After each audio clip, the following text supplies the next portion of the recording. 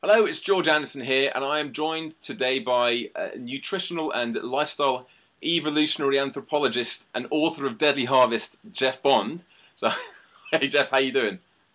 Hello there, George. Did I get that right? You did pretty well there. It's a bit Thanks. of a mouth. Basically, evolutionary and anthropologist. We're looking at how we used to live, and kind of going way back to the Paleolithic era, and that's what we're going to be talking about today. That kind of sums it up, I guess, doesn't it? It's what your area of Yeah, expertise is. let me give you a little bit of background.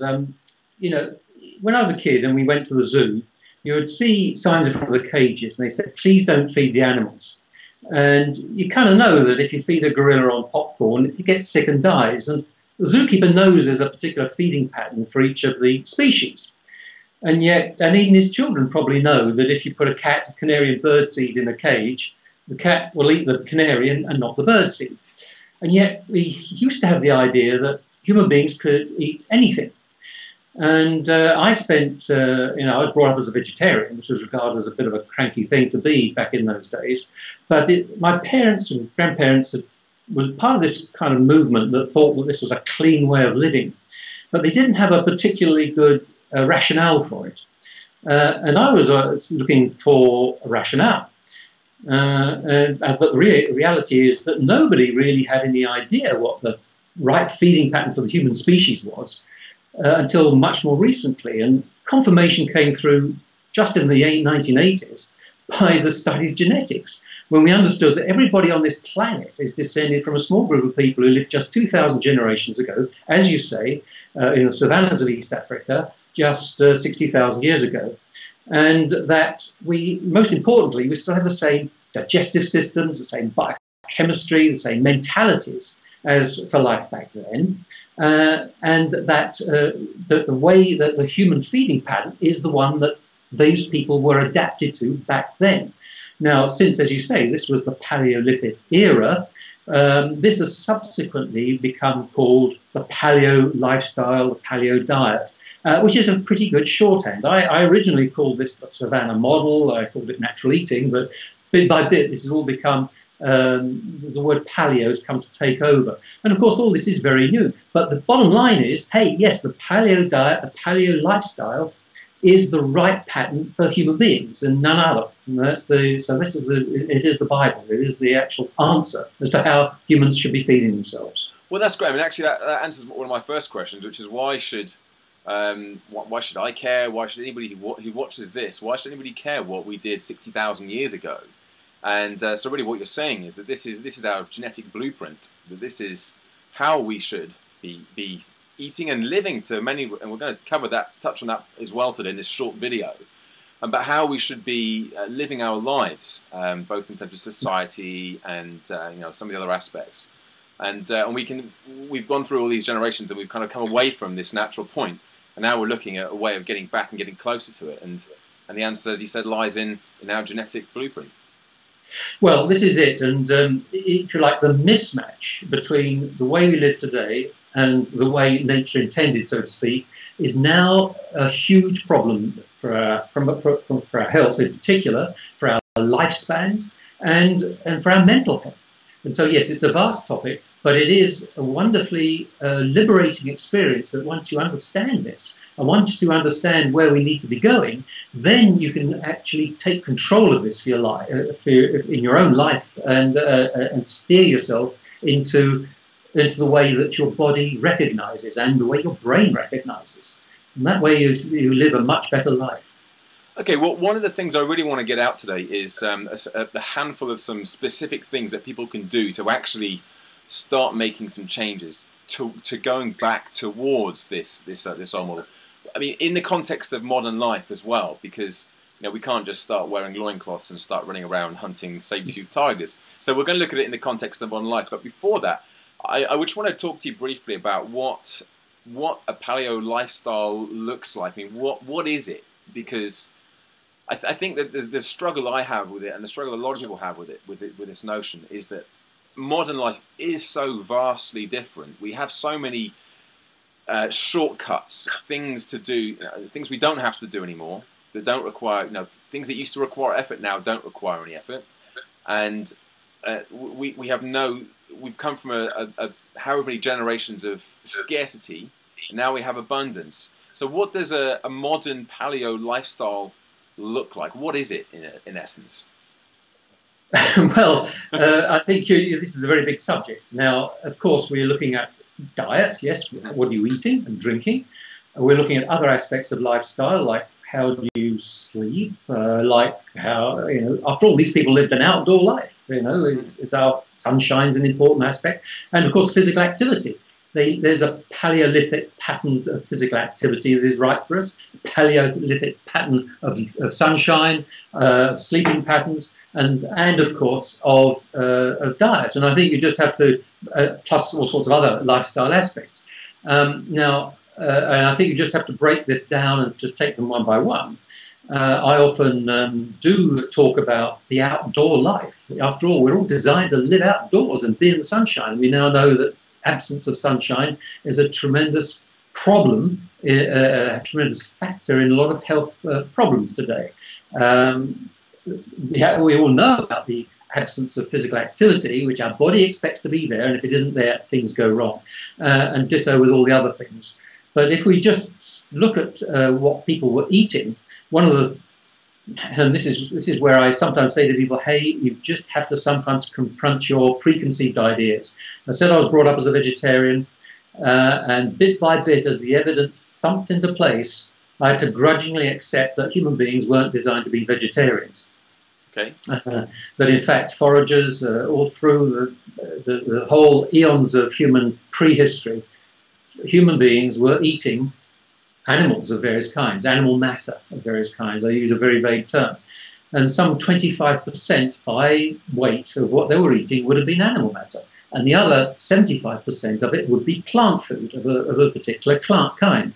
And I suppose that's the very first lesson that we need to be saying, is that yes, it's animal matter of a particular kind is absolutely right and essential, and so is large volumes of plant food of a particular kind absolutely right and essential. Now, once we start getting down into a little bit of the detail, the plant food, the big thing, and I think this is the very first lesson that people can take away with them, is that the plant food was what we call low glycemic. Yes, human beings are designed for a low glycemic diet, one which doesn't give you sharp blood sugar spikes and consequent sharp insulin spikes. And that means a diet which doesn't have starches and which doesn't have sugars in it. Broadly speaking, that's the very first thing, and that means, of course, that has, it's easily said, but that has huge consequences, because as soon as you start saying that, then you say, well, then grains and all the things that you make from grains, all the cereals, the rice, the wheat, the barley, and all the rest of it are actually not human food, and I sometimes laughingly call them birdseed. That's why we would be eating canaries rather than birdseeds, just like the cat. Yeah, that means that basically these items are not human food, and we should not be eating them, and in all their various guises, the pastas, the breakfast cereals, and so forth. And other sources of starches, classically potato, that too is problematic. It's not proper human food. And in fact, right up until Shakespeare's time, it was regarded as pig food, used for fattening pigs, of all things. Well, yes, it fattens human beings too, and it makes them sick. So that's the first lesson, is that the low glycemic diet is right for human beings, and that grains and potatoes and other starchy vegetables are not right for human beings. Let's talk about lifestyle briefly as well, Geoff, because I know that you're a big advocate of the notion that we are designed, genetically we're designed, and we would have spent long times in clans, in groups, with families, and those connections would have been there. What else can you tell us about lifestyle and some of the changes that perhaps have happened, and how we can maybe start moving back towards what is better for our health and our psyche, mental health and physical health? Well, now this is yes, it's a very interesting subject, and also quite a sensitive subject. When you imagine that people back then were living in forager bands of about 40 to 50 people, 10 or 12 families, and they would have a territory which was theirs, and they would defend that territory against neighbouring bands, and sometimes they would try and invade somebody else's territory if there was something interesting on the other side. But this forager band is the sort of natural size, if you like, of a human group. They would, and this leads to the notion of in-group and out-group. They were the in-group. Your forager band was the in-group. You were loyal to them. You didn't do them down. You didn't cheat on them. You didn't lie to them. But you could do what you liked to somebody from one of the other groups. And of course, in a kind of bigger way, you can see that this is how the Ten Commandments came out, which was designed basically for the Jewish tribe. And they thought it was perfect. Amongst the various commandments was "Thou shalt not kill." But as soon as Moses came down from the mount with "Thou shalt not kill" on one of the tablets, God gave the orders to go out nevertheless and kill the Amalekites and carry off the children and rape the wives and all this. So this was still part of the notion that you have your clan, which would only be 40 to 50 people, and you were loyal to them.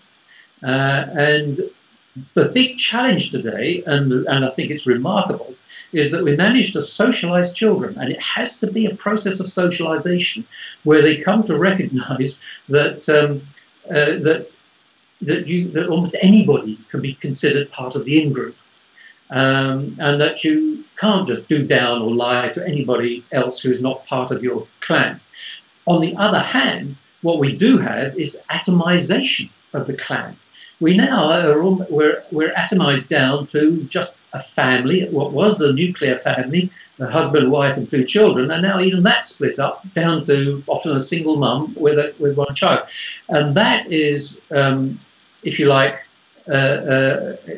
in purely evolutionary terms, something to which human beings are not naturally adapted. And of course, what happens is then that you find that governments have to take over that process of providing what a clan would have provided, the support systems and all the rest. So this is a very big question, politically sensitive, of course, but one which, nevertheless, when we get back to it, when we talk about people who are better in their skins, they're better adjusted, part of it is because they feel part of a group which is self-supporting. It might be family, all being well it is, but otherwise it can be other kinds of groups. It can be, classically, it's churches, it's various kinds of religious groupings, it can be clubs, societies, it can be all kinds of groups, which nevertheless, where they feel part of. In other words, they're not totally alone. So yes, this is an aspect which is important as a part of human existence, that you feel part of a group where you can trust the people around you, that you don't have to watch your back for those people around you.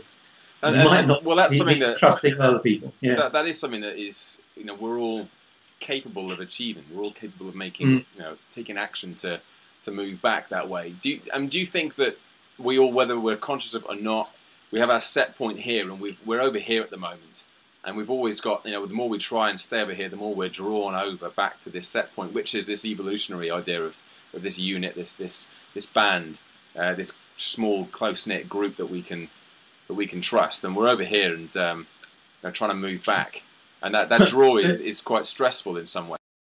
Well, of course, because we're having to make instead of being able to operate in accordance with just what comes naturally without thinking, reflexes, we're having to constantly monitor ourselves and discipline ourselves to behave in socially acceptable ways. But of course, the big challenge is that we're now in a world where we can't go back. we're not forager bands with 200 square miles per forager band to live in, with a population density of 1 per square mile. We're now hundreds of millions in the country, and we've got to industrialize every single process of keeping ourselves alive. It's clearly food production and all the rest of it that goes with it. So we're now in this machine, whether we like it or not. We've got a tiger by the tail. And what we can do is try and get control of it for ourselves, because the machine itself is it grinds on, you know, and it chews us up, spits us out at the other end if we're not careful. But what we can do is have to take control of it, as much of it as we can for ourselves, by a little bit of life that we can. And you know, this is you can do this in all various kinds of ways, but it's tough. I fully agree. But once you understand what's going on, then you can look at your own particular lifestyle and think about ways in which you can try and adjust you and make decisions which make these things easier for yourself. Yeah, I think that's the key point, Geoff, for me anyway. It's looking at thinking and being aware of it and understanding what, you know, we all may feel that draw back towards something, but not necessarily knowing why. So kind of seeing it as part of our makeup. This is how we're designed to be, how we're designed to live.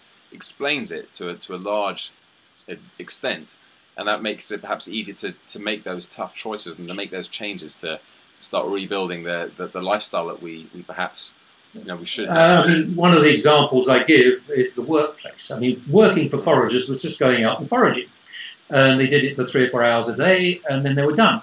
But the important point was that, first of all, it was what their life was. That was their raison d'être. You know, that was fulfilling. So their work was fulfilling. Secondly, they only did it for 3 or 4 hours a day. They were doing it 7 days a week probably, but they were only working 20 hours a week. Thirdly, there wasn't anybody in charge of their livelihood. They wanted to feed their family. They just got up, walked off into the bush, started collecting berries, trapping birds or whatever, and they did it. And if somebody, for some reason, fell on hard times, well, the other members of the band would help them out, get them over that temporary problem, because it was always reciprocated. There was a strong sense of reciprocity in the forager band, where people would help each other out if you know, somebody went for some reason hunting and it just didn't work out for 3 or 4 days in a row. So there was that sense of reciprocity. But in particular, there wasn't this particular machine that we're living in, which is really a product of the industrial age. We forget that this has only been around for 100 years. We actually have employers and employees, and that you work for a certain set period of your lifespan, until you're 60, 65, whatever it is. They work you until they squeezed all the pips dry, and then they chuck you out, and they say, right, now go and enjoy yourself, go and retire. Which is, again, totally unnatural way of being. The ideal is that you have a process, if you like, of livelihood, which is fulfilling, which is not too challenging, and which you continue until you come to the end of your life, because then you still retain your dignity, you retain your sense of self-worth, you're still contributing. And this is a vital part of mental health as well. So, well, actually, Geoff, we've got quite a few things there, and some specific things that we can do, and I mean, some of them like changing. You know, we're not going to turn into foragers and just go and you know, find our food for 3 or 4 hours a day. Nicer that would be, but in a modern context, that's not practical, as you well know. But I can't do it myself. But we have considered. Well, you live in Cyprus. That's not fair. That's a bit easy. Well, I mean, this is a lifestyle choice. Absolutely. Yeah. You know, a lifestyle choice is to work for myself, not have an employer, and to live in a place which has got sunshine and palm trees. It means sacrifices. It means I can't be part of the buzz of a big city, but I go back to a big city to get my fix. And in a way, going to big cities is a bit like being on drugs. You're getting an unnatural fix of stimulation, which the average forager would only get once a year, or quite a couple of times a year, when they would have what they call a jamboree, or when they'd have a big get-together with the other tribes, the meeting of the tribes, and they would have perhaps for a year or so, once a year, they would have this big get-together and have their fix. But in a way, this is part of a lifestyle choice. But of course, it has its drawbacks, because it means that you're separated to some extent from family and from other people. You have to make other kinds of social connections. These things aren't easy. This is not easy in today's world. But yes, in a sense, this is one of the choices that are made consciously. Yeah. That living in England, I am obviously a Londoner indeed, that the long gloomy weather in the wintertime is not for me. And it's not for any human being. You know, I sometimes say to people, yeah, you know, really, people shouldn't be living north of a latitude 35 degrees north or south, you know. But there are, as we've already mentioned, several nutritional things, some diet choices we are capable of making. Yes. Hard though they may seem at first, but certainly removing grains from your diet is a big change. And whenever I coach people nutritionally, it is the thing that they struggle the most with. Especially as I work with a lot of runners, and runners are just so used to having bowls of pasta and bread to fuel their activity, and feeling like they're very low in energy if they don't have some kind of starchy carbohydrates to fuel the intense and prolonged activity that they do. But it is possible to do that, because vegetables, it's often disregarded that they're a fantastic source of carbohydrate, and it's not going to give you those same spikes to blood sugar levels as you would do if you're having that bowl of pasta or a plate of table sugar. So that's certainly for me what people can take away from this. This is one of the first things that we can do diet-wise to start returning back to our natural way. And as you said, just increasing the amount of plant food that we consume. So we've always been told that vegetables are good for us.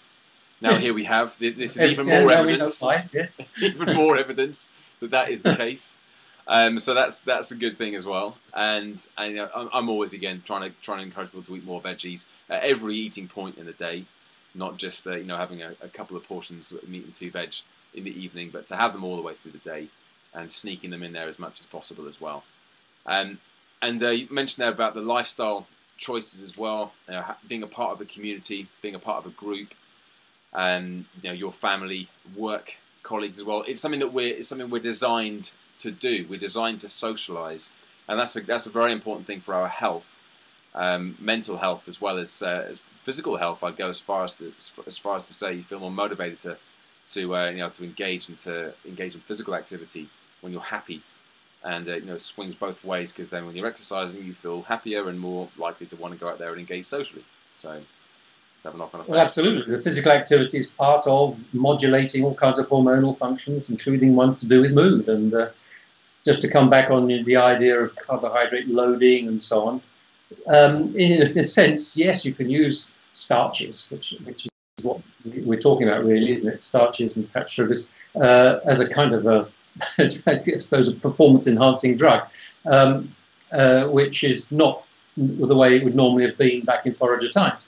On the whole, foragers didn't do endurance stuff much, although Lawrence van der Post, back in the 1950s, related a story of how he was with a little band of foraging sand bushmen trying to follow them in a Land Rover across the desert. Of course, it was bumping around and only doing about 7 or 8 miles an hour, but foraging as they were jogging along for 24 hours to track down a wounded antelope that they'd shot with a poisoned arrow, but the thing just was kept going until they finally ran it down.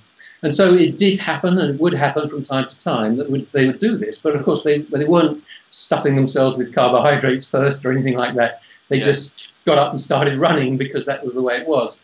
And of course, there is a movement now amongst of paleo athletes who are now trying to and are following the paleo system of eating and doing perfectly all right on it. And I certainly got 1 or 2 followers myself who are Ironman athletes who are perfectly happy with the results they're getting following the paleo system, paleo diet, if you like. They certainly have to load up a lot more on the fatty fish, I think, to get their calories. But and as I said to them, in the end, being an Ironman isn't really what the human frame is designed for. So, by all means, twist, if you like, the paleo diet to suit what you have to do. To understand that this isn't perhaps what nature intended your body to be doing. I love your description actually in some of the talks that I've seen you give of what would happen if we're designed actually to. We're going to be, if we're back in the Paleolithic day, we'd probably be a bit peckish most of the time. Yes. And your explanation as to why that is, if you feel a bit hungry, you can't just go to the fridge and get some coconut out. You've got to get up, walk a mile, climb a tree, knock a nut down, and then bring it back in. It's a bit more of a hassle, and so that's why we get so freaked out by getting hungry, because food is so readily available. We just have to reach out our hand and grab the nearest, biscuit or energy bar or fix and then we're done.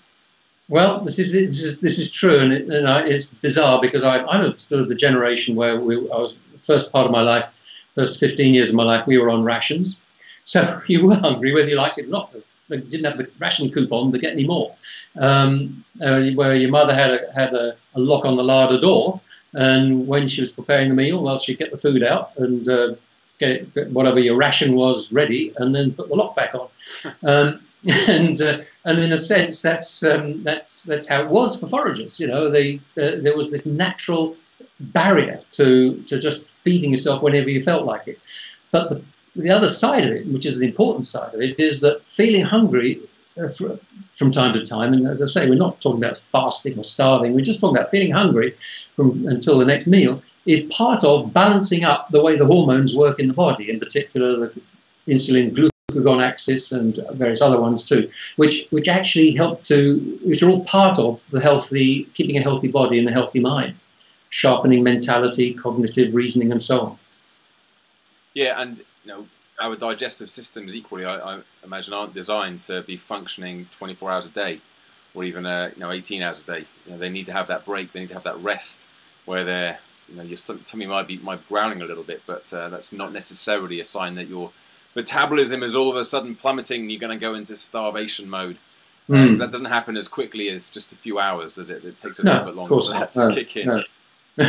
No, it doesn't. I mean, the reality is that foragers were eating, weren't often actually starving. They got hungry just because there was that tension between the trouble of getting the food and feeling hungry, and so you got that point where the tension was too much and they had to go off and do something. So there was never that. So they were never actually going to what the extremes that some people do, which is to skip a meal or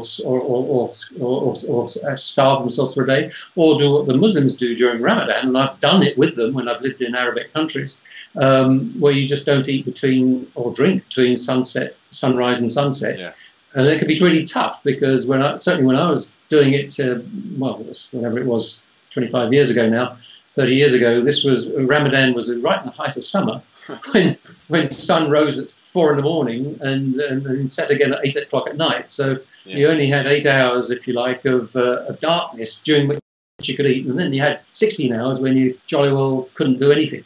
Now that again, they regarded this as a cleansing operation, and it's good to remind themselves of what it's like for poor people and who haven't got enough to eat and so forth. But on the other hand, I still regard that as being an unnatural level of fasting. I'm not saying to people you should do things like that, particularly if they're not drinking. It's pretty tough. I was out in the desert, without a drink for 16 hours. That's pretty hard. Yeah. Well, there's always going to be this payoff. There's always going to be this balance between what we're genetically designed to do and what society is going to allow us to do. I'm quite sure that we're probably designed to have a nap in the afternoon at some point, not right, and trying to get all our hours of sleep in one batch. That's not always practical. So we have to work around this in some respects. But I mean, what we've discussed there, I think, has been fantastic because it's given us some real concrete things that we can start to do and start to think about. And if it's inspired anybody who's watching, then obviously your book, Deadly Harvest, that's on Amazon, which it's a great book, and we had a brief conversation, didn't we, just before we started recording this about updates. It's 4 years old now, but really it's the Bible. There's nothing else to add to it really, because nothing's changed effectively. This is information that's thousands and thousands of years old. Well, this is about it really. As you may know, I do a monthly briefing as well, which answers questions and it updates, it adds little bits and pieces as the news comes through. But ultimately, the basic principles are absolutely the same. And there's nothing much I would change at all in the book, as you say. And it's bang up to date is the Bible. Paleo eating, if you like, and lifestyle, because I have a full chapter on all these other aspects to do with physical activity, sunshine, social connectedness, and all the various, all this to do with social engineering that we also have to try and cope with. Well, I'll get a link to that book on the information on this video, Geoff, because I think if anybody does want to find out more, that is probably the place to go. I mean, you're one of the world's leading authorities on this subject, and I know that you spend a great deal of your time and have done travelling the world, lecturing to groups of doctors and informing them of the importance of a correct diet rather than the what is conventionally accepted as what we should be eating, which is very different to what we just discussed there. So, Geoff, it's been great having you join me today for this little chat, this little discussion. It's always a pleasure, and I'm sure we'll have some questions coming in from this video, and maybe we can record another one again at some point, answering some of those specific ones. Yes, of course. I'd love to, George. I'm always happy to do that. Great. Thanks very much then, Geoff. Bye for now. Thank you. Goodbye.